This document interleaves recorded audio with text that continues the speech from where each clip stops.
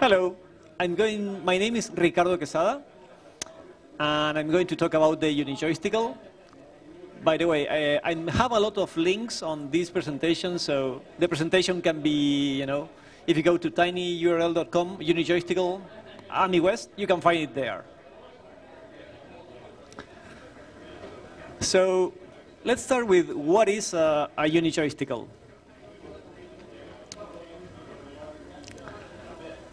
So it's a board that has a Bluetooth controller that plugs into the joystick ports of the Amiga.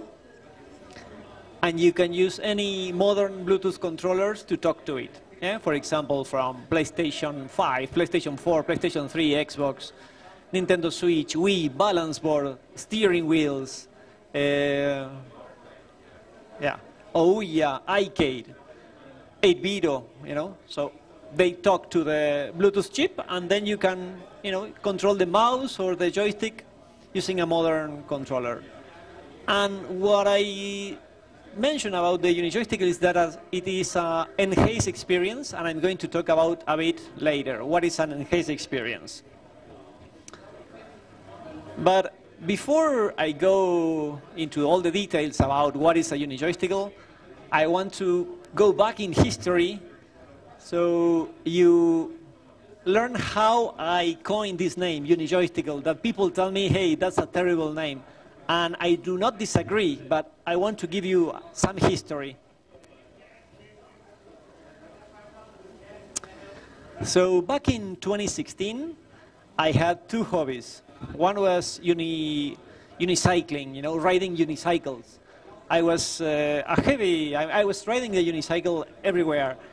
In fact, I didn't have a bike. If I needed to ride somewhere, I was taking my unicycle with me. And the other hobby that I had was retro computing.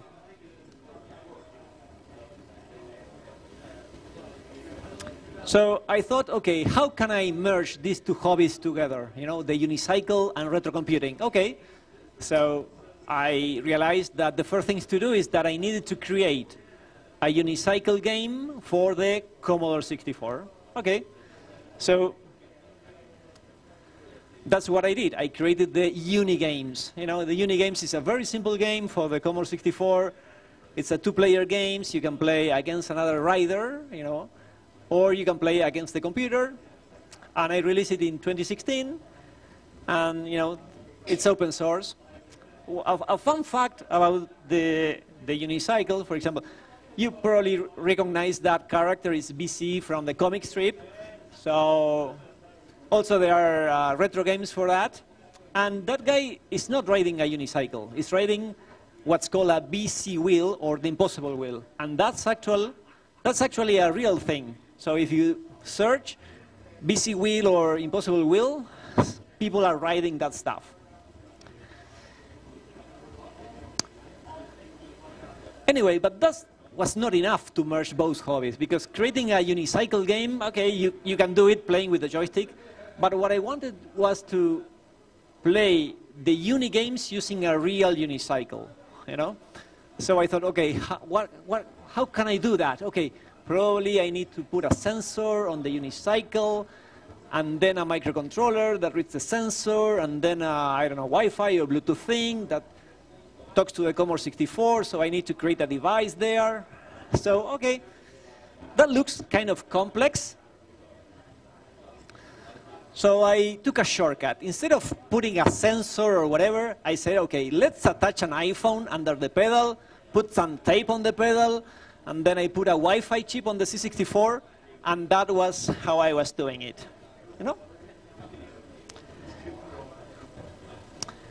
And this is a real thing. So it's not like a vaporware. That's a real thing. I invited unicyclist friends to my garage. That's my garage. And we played that game. So there's a video of us playing that game. So you can click there, and you will see two players competing, running playing the Unigames. Yeah? So that is why I'm calling this the Unijoysticle. A very difficult name, but it's a unicycle plus a joystick. Yeah, it's a Unijoysticle, Anyway. I want to give a fun story. Actually, Robert invited me to Convex in Las Vegas in 2016, and I went there. So I flew from San Francisco to Las Vegas, and I brought with me a unicycle. I needed to put a unicycle on the bag. So I took the unicycle with the smallest wheel that I had, and you know that the smaller the wheel, the closer the pedals are to the floor. Yeah?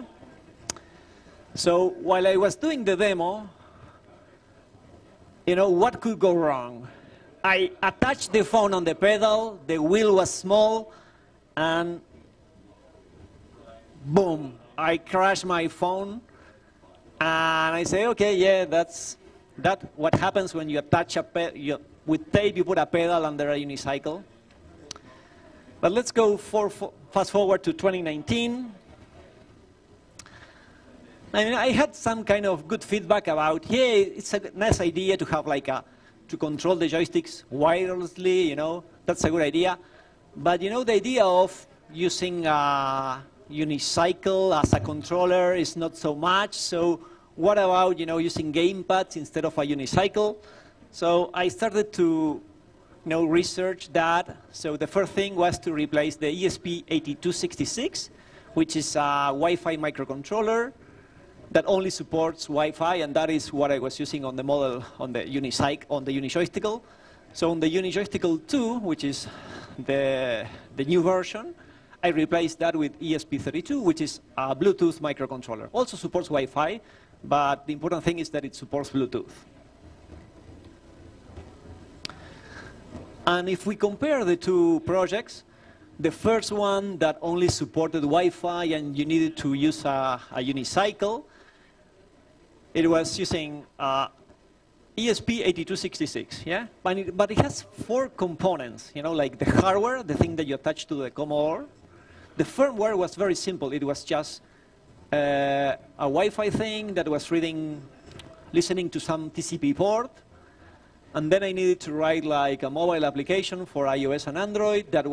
Those applications were reading the gyro and sending that information back to the hardware. And then I needed to create a video game. Actually, of all these three things, actually creating the video game was kind of the most complex part. And on the Unicycle too, the hardware is simple, but the firmware is really complex because I have to do everything from the Bluetooth stack until supporting the different controllers. Important thing, so from now on, this firmware from the Unijoysticle 2, I'm calling it BluePath 32. I'm going to talk more about why it's called BluePath 32 later. But let's discuss a little bit why it's so complex, the firmware.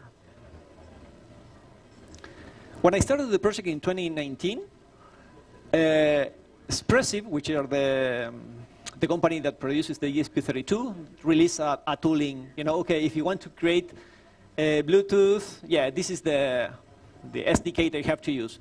And they provided an SDK for BLE, for Bluetooth Low Energy. But for Bluetooth Classic, the SDK was, I think, almost non-existent. But the problem is that all the gamepads that we are using, PlayStation 4, 3, all of those controllers are using Bluetooth Classic, not BLE. So I did some research, and either I needed to write everything from scratch or use another stack. So there's a Bluetooth stack called Blue Kitchen. What I like about it is that it supports multiple microcontrollers. But one of the things that it supports is libUSB. That means that I can develop everything on my PC, test everything there, and once it works, test it on the ESP32.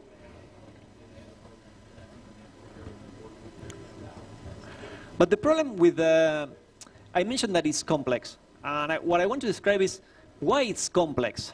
Because there are 3 important things that I have to do with on the Unijoystick, on the BluePath 32. The first is to identify the device. The device that is connecting to me, what is it? It's a gamepad, a mouse? Is it like a fridge? Is it like, I don't know, there are so many things could try to connect.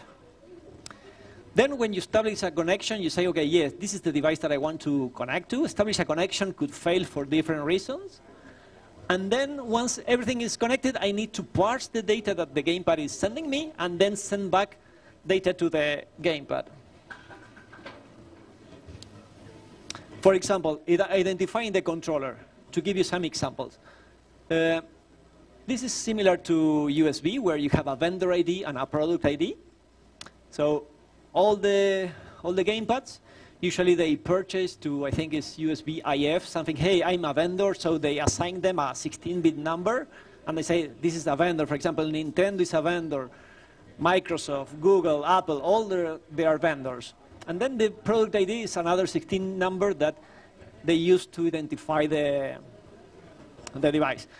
But for example, on the Wiimote, the first generation has its own vendor and product ID. But the Wiimote, second generation, the product ID is different. But it's the same as the Wii U controller. So Wii U controller shares the same product ID and vendor ID as the second generation of Wiimote. But you have to identify them with a different thing, with a different technique. Vendor ID and product ID they are kind of shared together. Another way to recognize devices is by their name. For example, I think the DualShock 3 is called PlayStation Wireless or something. So some knockoff controllers, they had a typo on their name. Instead of having PlayStation 3, I think it says PlayStation or something like that. And for example, another controllers, they provide the heat descriptor. The heat descriptor is kind of the schema. They say, hey, if you want to parse my data, you have to use this descriptor. Some controllers, they don't provide a descriptor. So those are, what I'm mentioning is challenges that I had to solve. For example, when you establish a connection,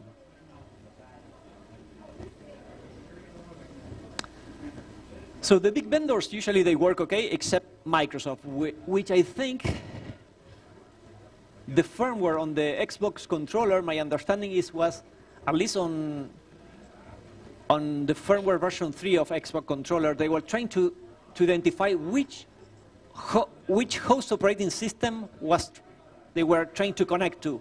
And based on that, they were sending one or another packet. And that, at least for me, it was very difficult to support Xbox controller. Now they release a new version, which is Xbox version 5, and everything is more standard. PlayStation 4, they had two models. One that was released in 2013, it breaks if you send a packet before another one. 8-bit, for example, when they connect and you establish a connection, they will keep sending a message saying, hey, I want to connect again. So those are things that happen all the time. So when you build a Bluetooth stack, you have to take that into account.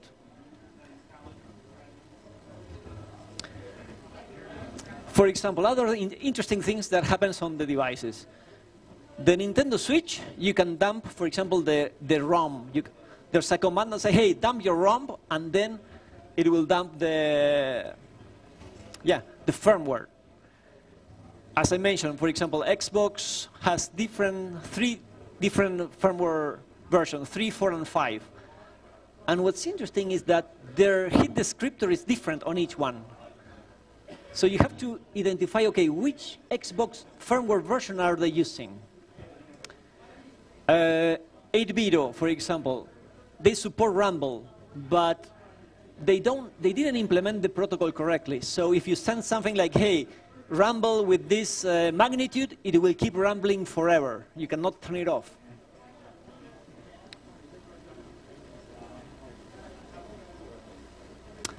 So those are all the things that I have to pay attention to, So my goal is to have the best gamepad support, And in order to do that, it's not that I reverse engineer anything. I'm taking, for example, from SDL, I think SDL is being, I don't know if Valve is developing SDL now, but I think Sam Latinga, which I think is the author of SDL, works for Valve. That's my understanding. And they have a huge database of vendor ID, product ID, and the model. So I'm reusing the database from them. BlueC is the Bluetooth stack used by Linux. And they have some interesting features like, hey, if this vendor ID or whatever, I'm assuming this gamepad is being used. The Linux kernel has all the drivers, so I'm using that also as a reference. Android has all the mappings, that sometimes I take a look at the mappings. I did some research on my own. Also, I read documents about how, for example, the Wii mode works or Nintendo Switch works. So I'm gathering information for all these different places to have the best possible gamepad support. And usually I go the extra mile. I'm not just, okay, I have a good support. I want to say, to have the best possible experience with the gamepad. For example, Wii mode, you know? If you try to connect a Wii mode on Android, it won't connect. It directly won't connect. And this is because Android rewrote the Bluetooth stack. And they are not supporting a special feature that are needed for Wii modes. Because the Wii mode uses as the pin the local Bluetooth address. And Android doesn't support that. And even if you can connect with, let's say, on other devices a Wii mode, most probably it's going to use it on vertical mode. But most probably you want to put it on horizontal mode.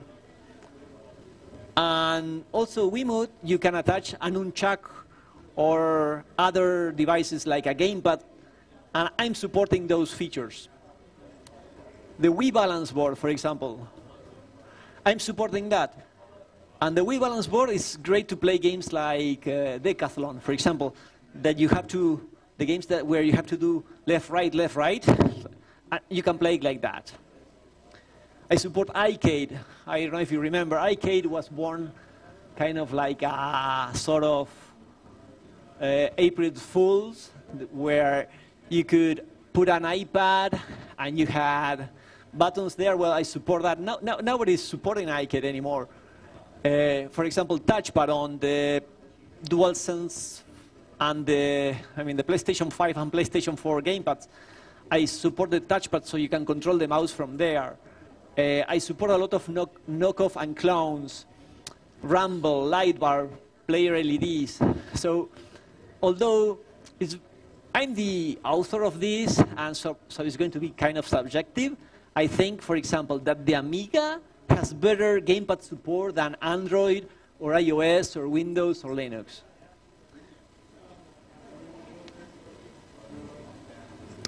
And I mentioned that I have this kind of enhanced experience, that the Unijoysticle is bringing like enhanced experience to the Amiga or the Commodore 64.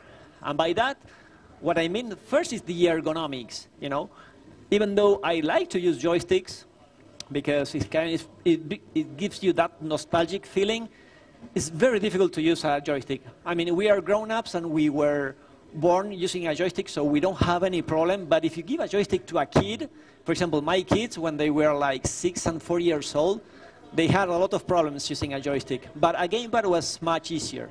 And the other thing is, it's wireless.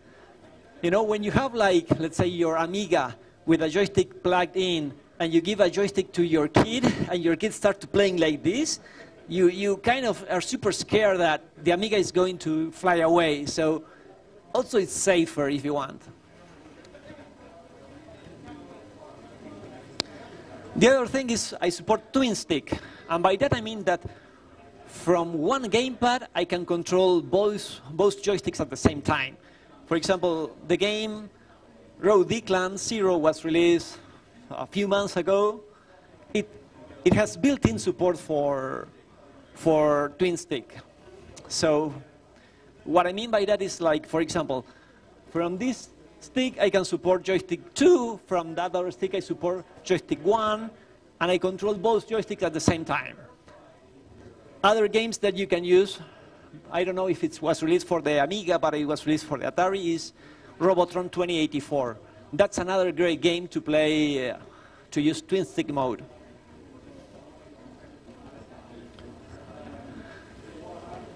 For example, on some gamepads, like DualSense 5, which is the PlayStation 5, sorry, DualSense, which is from PlayStation 5, or DualShock 4, which is from PlayStation 4, I support the touchpad.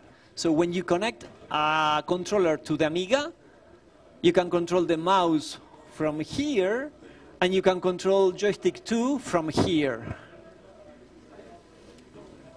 So you don't need like, oh, I need a Bluetooth mouse or I need a controller. Just from one, you can control both at the same time. For example, the C64 version has Rumble support. And what I mean by that is that I discovered a way to send 1 bit of information from the C64 to the Unijoysticle, and the Unijoysticle is using that bit of information to turn on or off the Rumble on the gamepad. So I took Rumble, I decompile it, and I modify Rumble. So when Rumble gets hit, the Unijoysticle is the gamepad is going to rumble. So I modify 2 games, Lemons and Rumble. And actually, the people that doesn't know that you have Rumble support and you give it, hey, play Rumble, and they're going to have like a great experience. They're going to say, oh, I didn't know that the Commodore 64 could do that, you know?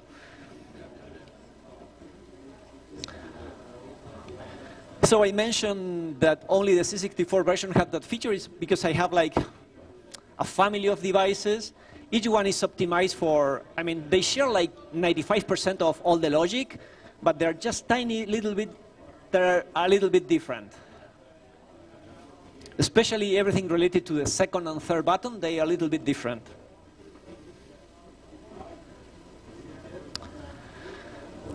I mentioned why it's called Bluepad 32, because I realized that I wrote this stack, that I put so much energy and love on the gamepad support that I realized, hey, I should be able to, provide, or offer this firmware to more people. So I rewrote everything in a way that is it's easier to add a new platform. So for example, I'm supporting now Arduino and CircuitPython using like the Airlift module. So actually, there are like teachers that are teaching, robotics. They're using Bluepad 32 to teach kids how to control like a vehicle or a drone. So some people are using like a Wiimote with the accelerometer, with the gyro to fly a drone. So and that's super cool. And people are bringing, new ideas and sending patches.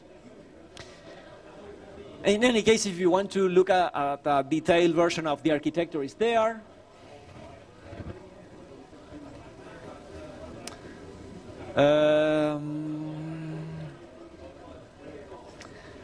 And yeah, so the project, everything is open source, open hardware, the layout files, the schematic, the firmware, everything is on GitHub. You can create your own. In any case, if you like the project and you don't want to build yourself, I brought with me a few devices that if you want, you can purchase them. I'm selling there in the back. And here are the links, a link to the talk, and link to the Unijoysticle 1, link to the Unijoysticle 2, where you have the hardware files, the schematic, the firmware, and here are the games that I modify, for example, the ones that I Rumble support. Yeah, and that's it. Thank you.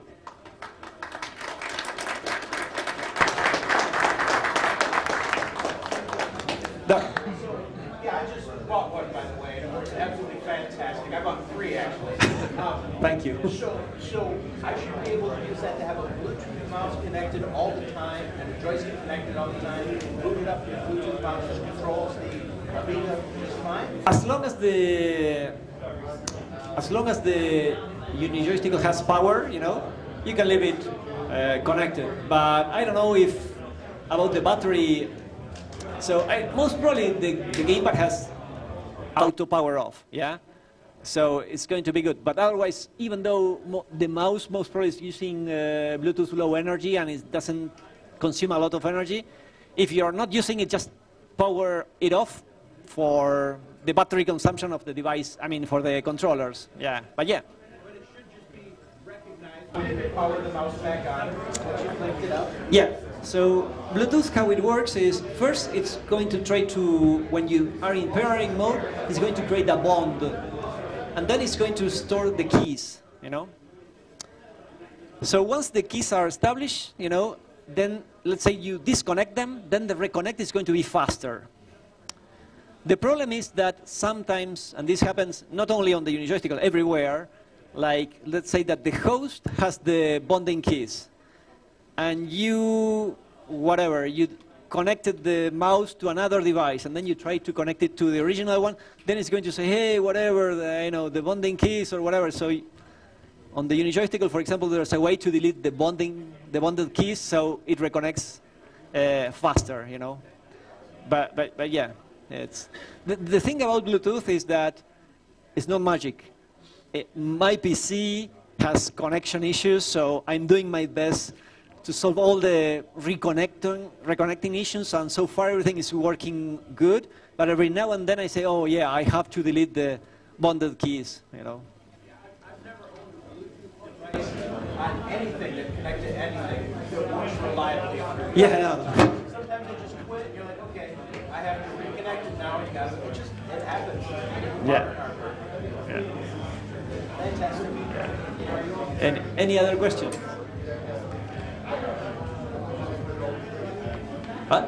Thank you very much.